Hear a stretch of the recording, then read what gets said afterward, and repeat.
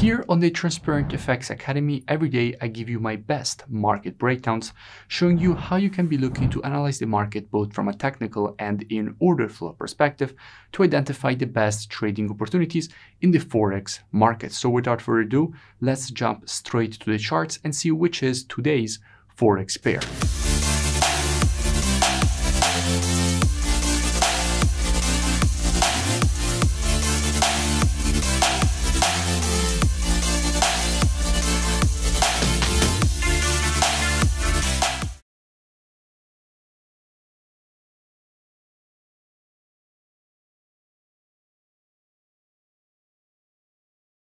In today's video, I want to speak about AUDUSD. Now, why do I want to speak about AUDUSD? Because at the moment, we do have quite interesting price action and structure. So what I will be doing is, as usual, providing a complete multi-time frame top-down analysis, starting from the higher time frames, then going down on the lower ones.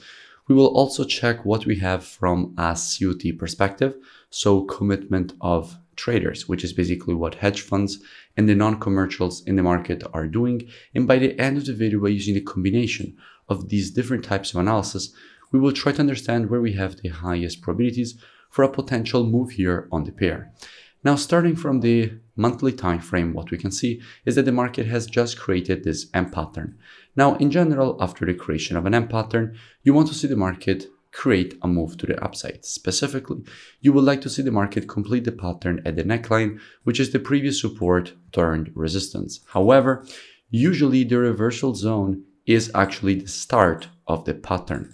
So there is the possibility that before the market actually starts the move to the upside, there is definitely the possibility that we will first see more short-term bearish price action to go and test this support before then seeing a rejection to the upside. Going down on the weekly time frame, what we can see is that the market has just created a strong impulse correction and impulse pattern to the downside. Now, in general, after an impulse and a correction, you want to see the market create more continuation to the downside, basically completing the impulse correction and impulse. Now, if you want to measure a correction, you have to take your Fibonacci from the high to the low of the impulse. And by doing that, we can see how at the moment the market is in between the 0.32 and 50% of the Fibonacci taken on this weekly impulse, which are a quite strong potential reversal zone to see the market create the continuation to the downside that we would like to see. Just a quick thing, make sure that you leave a like and subscribe to the channel, and also let me know in the comments the topic for the next video that you will like. Going down on the daily time frame, what we can see is that first of all, the market has just hit the first upside target of this overextended M pattern. In fact, we spoke about AUDUSD when the market was at this level, and I made a full breakdown explaining all the reasons for which we expected the market to create a move to the upside from these levels. And by the way, I will link this previous analysis in the description so you can go and check it out for further reference and more free education.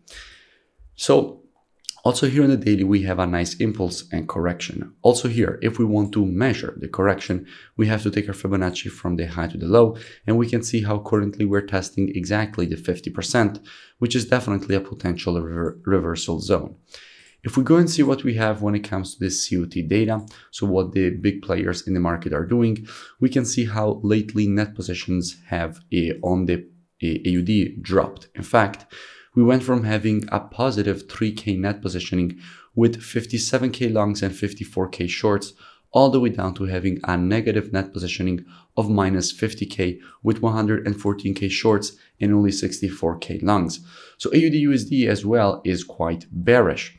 So how we will be approaching this potential short-term shorting opportunity here with students. Now, as usual, we will be reactive and not predictive. The monthly, weekly, and daily, those are the best time frames from a directional perspective. However, when it comes to confirmations and entries, the best time frames are the 4-hour and the other intraday time frames. So with students, we will be monitoring price action from a 4-hour perspective and lower waiting for the market to shift from an intraday bullish market as we have right now to an intraday bearish market. And only if the market will shift from an intraday bullish to an intraday bearish market, only at that point we will be adding AUDUSD to our watch list And as soon as the market will provide to us one of our valid entries, we will be taking a nice short with a good risk to reward and good probabilities at that point for the move to the downside, and for the market to complete this impulse correction and impulse pattern to the downside, and for the market to provide and create a lower low.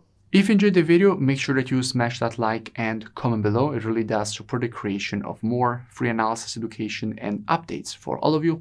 You can also go and check out the mentorship program. The link is in the description. It's a very complete program. First, you learn all the rules of my rule-based strategies. Then you trade the strategies with me. Every day you get the new daily market breakdown showing you how to apply the strategies with the entry, stops, and take profits. And you can also ask questions and get the answer the same day with the Q&A session. So it's a very complete program. I really suggest that you go and check it out. The link is in the description, and I will see you in my next video.